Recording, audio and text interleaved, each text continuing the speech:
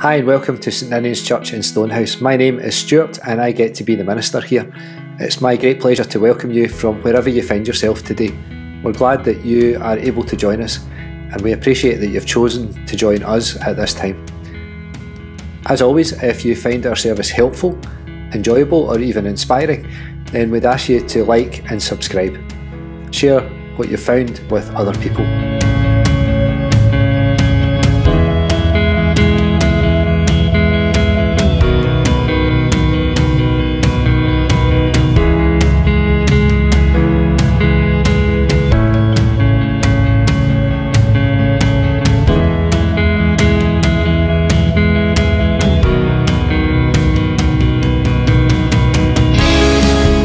Today our worship will be led by Michael Topple. Michael is a student on placement with us at the moment. Our prayers will be led later by Yvonne Hamilton, but let's listen to her son Blake as he brings our readings to us today. Ecclesiastes chapter 2 verses 18 to 23. I hated all the things I had toiled for under the sun, because I must leave them to the one who comes after me. And who knows whether that person will be wise or foolish?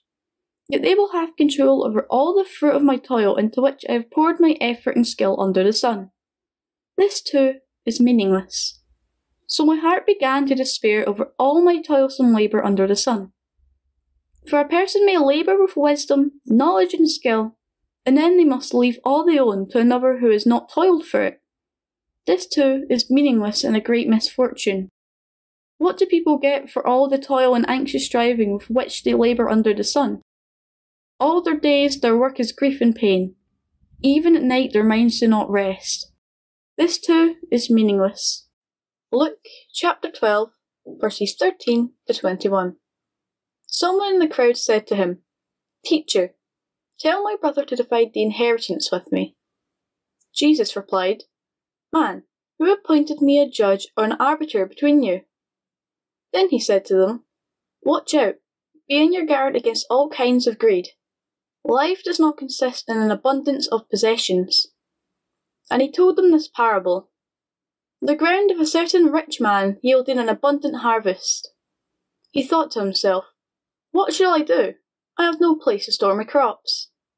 Then he said, This is what I'll do. I will tear down my barns and build bigger ones, and there I will store my surplus grain.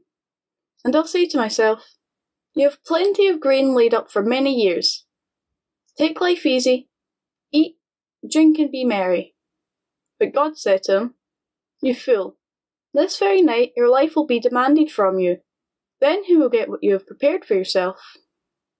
This is how it will be with whoever stores up things for themselves, but is not rich toward God. The encounter began like so many others. A man approached the rabbi and asked him to arbitrate.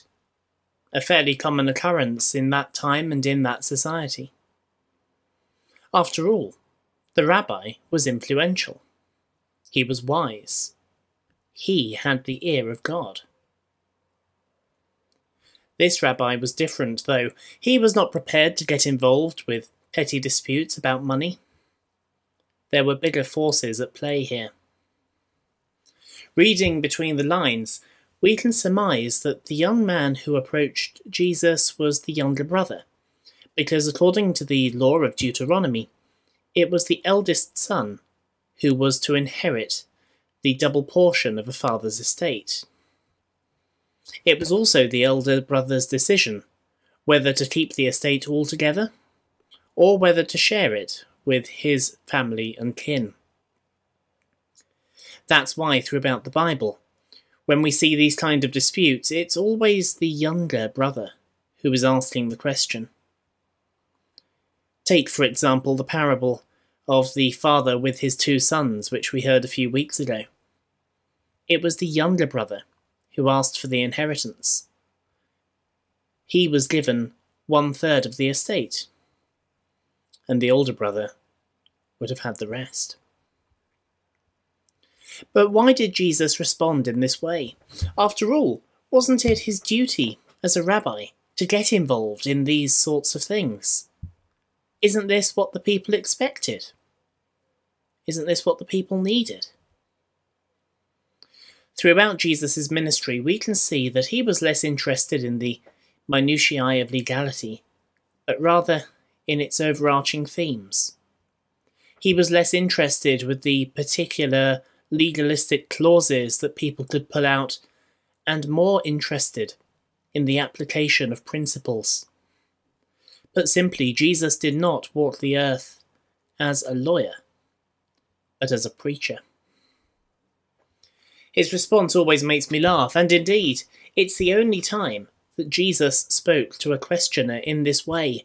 "Man," he said, "who made me judge? What's this to do with me?" To exclaim, "Oh man," is to show shock. Some people use the name of God to show how shocked they are. When I was at school, the trend was to shout, "Oh boy," in an American accent. Phrases like this make you look up and see what's going on. Jesus, hearing the question of the man in the crowd, wanted everybody to listen to what he was going to say next. "Take care, and be on your guard against covetousness," says Jesus, showing that only a few seconds into the encounter he has already read the secrets of this man's heart and knows the real root of the request.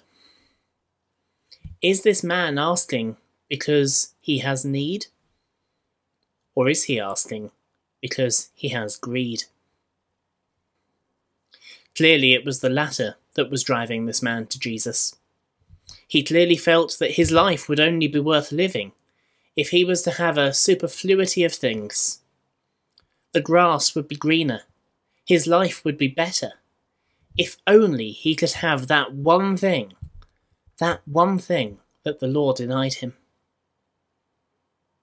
The parable that Jesus shares is fascinating because it has 14, I counted them, occurrences of words such as I, me, my, and mine. The man in the parable is obsessed with himself. There is no other character aside from God in the entire parable, and the only conversation that the man has is with himself. He is self-obsessed. He never sees beyond himself, let alone beyond the gate of his farm. He just does not see what's coming. We all know that one person, don't we, of whom it can be said that he or she is a self-made woman who loves her maker. The one person who is obsessed with themselves and cannot see past the end of their nose. The man in his head faced a huge dilemma. What am I to do with all my wealth? What am I to do with all my grain? Woe is me, I've too much to store. Your heart cannot but help feel sorry for him, can it? Or perhaps it can. The man's dilemma is that he simply has too many good things. His life is full, and so is his barn. The poor chap simply does not know what to do. So he makes a decision. He will plan ahead. He will raise a new, bigger barn, and there he will store his precious grain. His decision makes perfect economic sense, but is the very reverse of the Christian approach. He thinks that to hold on to his excess will lead him to happiness. But our encounters with Jesus show us that the way to happiness is rather to share our excess in love. Maybe you, like me, have read the newspaper headlines about those people who win the lottery.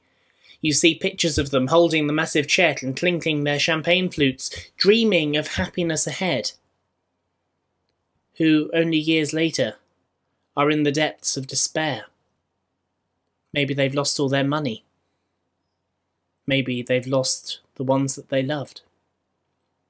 Those people may have dreamed of a big win on the pools for years, but they've realised that things aren't always better after the win. It would almost be better if they had never won at all. In a funny way, I suspect the same could be said of the rich man and his crops. It may have been better if they'd never grown as well. Growing up as a good Methodist, the rule of John Wesley was always drilled into me from an early age. The rule that we should earn all we can, save all we can, and give all we can. It's said that when he was a student, John Wesley lived on £28 a year and gave £2 away.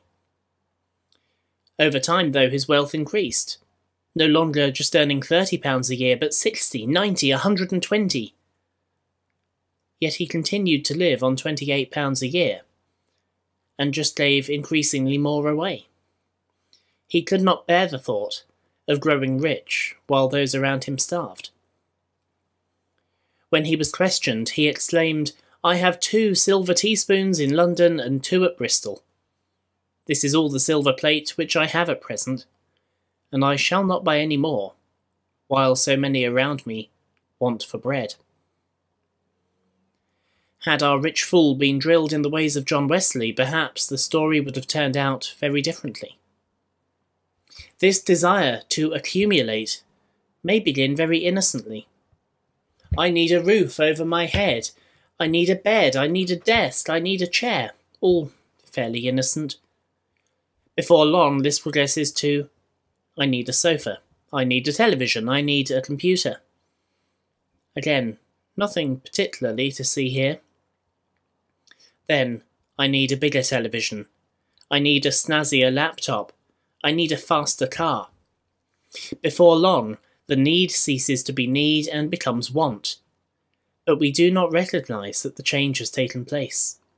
We continue to desire and feed on the desires, not on the items themselves. We end up never being happy with that which we've acquired, and we become obsessed with our next acquisition. The Romans had a proverb that money was like seawater. The more you drink it, the thirstier you become.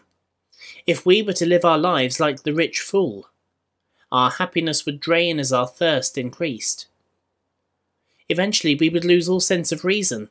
We would move away from the motto to be found on the American dollar, "In God we trust," changing to "In things or possession or stuff or positions we trust." In seeking to eat and drink and be merry, like the rich man, we would end up starving, thirsty and miserable. Not only did the fool never see beyond himself, but he never saw beyond this world. All of the plans he made, all of the thoughts he entertained were based around his earthly life. They just did not include God or God's will. So with that in mind, there are some scenarios I'd like you to think about. Questions or statements which relate to our Bible passage, but equally relate to the world in which we live. Here's the first one. There's a shortage of toilet paper. You have a few packets which should last you a fair while, but you're thinking of getting some more, just in case. But should you? At the expense of those who may have none. Number 2. Petrol prices are going up rapidly. You filled up your car recently, but you're considering filling some jerry cans in case the price goes up even further. But again, you know that stocks are limited. Number 3. With the war in Ukraine continuing, your local supermarket is rationing bottles of cooking oil to 2 per person. You know that if you do a shop now, you could probably go back later and buy 2 more without them noticing. But should you? Number 4. In Ireland, there is an extreme housing crisis because properties are being bought and left standing empty in order to drive up prices in the rental market. Is this unfair manipulation of the market? Or is this just business? In times of crisis, it is natural to put our trust in things, to want to make provision should things get any worse. And to an extent, that's fairly wise. After all, just giving up or burying our heads in the sand or leaving things to the wind is hardly fending for ourselves. But there comes a time where God tells us to place not our trust in the things of earth, but rather in Him and Him alone. There will be times when barns full of crops will be of no use. There may come a time when a bank account full of sterling will buy us nothing. There may come a time when even those who have hoarded will find their hoard to be worthless. Jesus tells us the parable of the rich fool to teach us against greed. He emphasizes that a secure life does not depend upon possessions, but upon entrusting one's life to God. The scenario that Jesus predicts shows a vastly wealthy landholder who had an abundant harvest and decided to tear down his current storage facilities to make room for larger ones. The rich man is a shrewd businessman, but his shrewdness is evil. By building colossal storage, the rich fool decides to hoard his harvest and not to contribute to the market with his surplus. His intentions could well affect the food supply or create a scarcity of grain, ultimately driving the price up. All the better for him. The farmer is only interested in his well-being, ignoring the needs of the poor peasants around him, who could be so greatly affected by his actions. The parable describes a self-centered farmer who makes an unethical profit and who ultimately harms the economy. By hoarding his grain, the rich fool secures his economic power and position of status in the village, as others are made more and more dependent on him. Perhaps the rich fool wants to control the market at the expense of his neighbours. Perhaps he's just not thinking about anyone but himself. Ultimately, the wealthy farmer is a fool, because he assumes that his security depends on his own possessions and wealth, and not on God, the source of all gifts and security. God demands his soul when the fool invites himself to be merry and enjoy wealth. In a single moment, all his hopes vanish. God asks him a rhetorical question, and the things you've prepared, whose will they be? God's question reveals that he cannot take his hoarded grain to the grave, nor does he know whose they will be. Perhaps his children or his poor peasants, from whom he withheld the grain in the first place, may take them. Maybe they'll be left to rot in their magnificent barn, a memorial to a man who would not share, a man who trusted in the wrong things, a man who gave in to greed. Greed is the very antithesis of Christianity. It is the canker, the worm, which sadly nestles itself inside us all. It is the teaching of a sin-laden world that we would be so much happier if, that we would be so much more content if only... Friends, God did not make us for this, yet the temptation is there nonetheless. It affects me, it affects you, it guides our actions even if we're not aware of it. It makes us worry for the future instead of trusting in God, who as Christians we claim holds the future. Greed destroys us. It destroys society. It destroys relationships. It destroys all it touches. We all know the story of Midas and his love for gold, don't we? The man who longed for gold so much that his wish was granted and everything he touched turned into gold.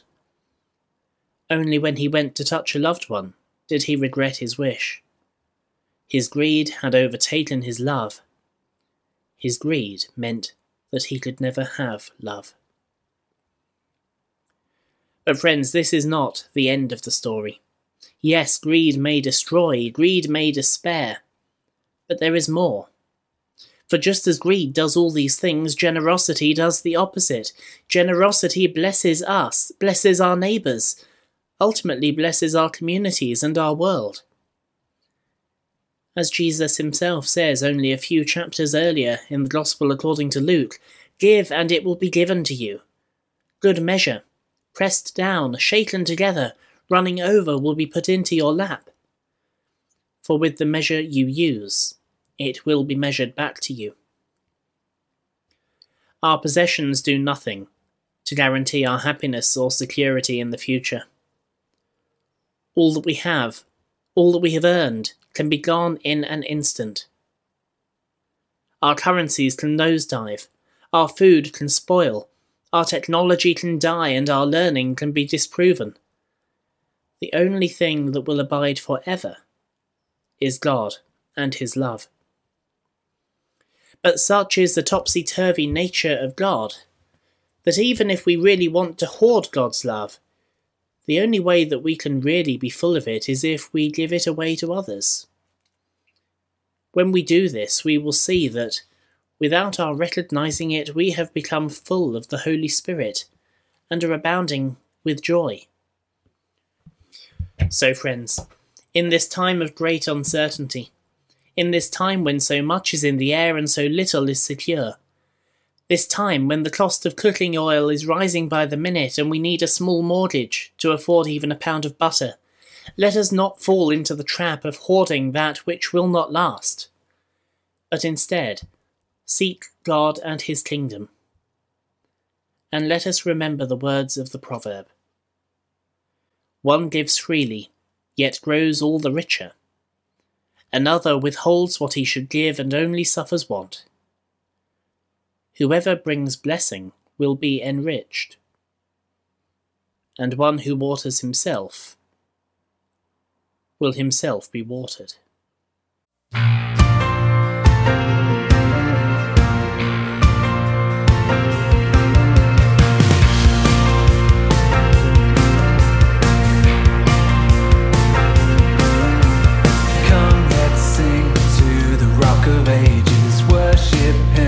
Joyful and contagious, bring a song of glory to our God. Come, let's bow, kneel before our Maker, praise him now, there is no one greater. Bring a song of glory to our God. He made the earth, the oceans wide, the desert plains, the mountain heights. The heavens praise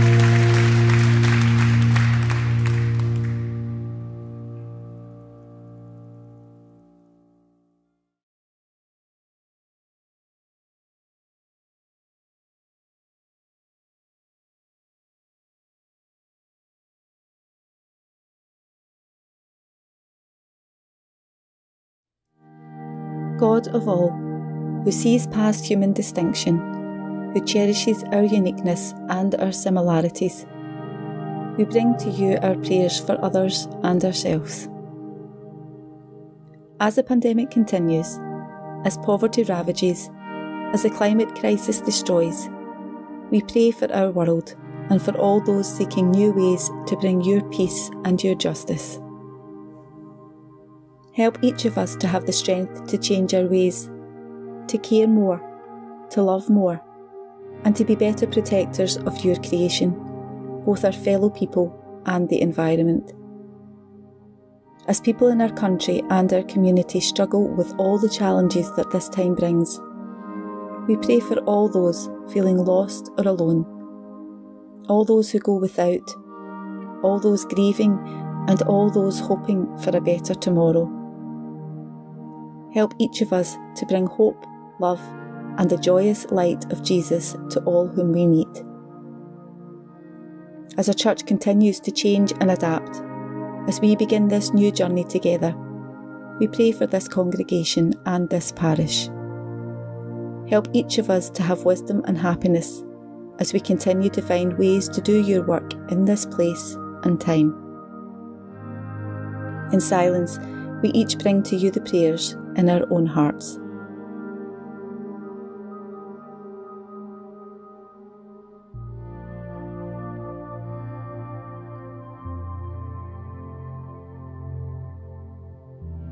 God of all, as we dedicate ourselves once more to your service, we pray for ourselves. Help each of us to have the boldness to continue, the grace to forgive, and the sight to see your love in our lives and in our world this day and every day. Hear these our prayers, Lord, as we pray together. Our Father in heaven, hallowed be your name. Your kingdom come, your will be done on earth as in heaven. Give us today our daily bread. Forgive us our sins as we forgive those who sin against us. Save us from the time of trial and deliver us from evil. For the kingdom, the power and the glory are yours, now and forever. Amen. Called by God, known by name, sharers in his inheritance, we go with his blessing. The God who is known to us as Father, Son and Holy Spirit, whose blessing is with us this day and always. May the Lord bless you. May the Lord keep you. May the Lord make his face to shine upon you. May the Lord bless you. May the Lord keep you. May the Lord make his face to shine upon you and give you peace.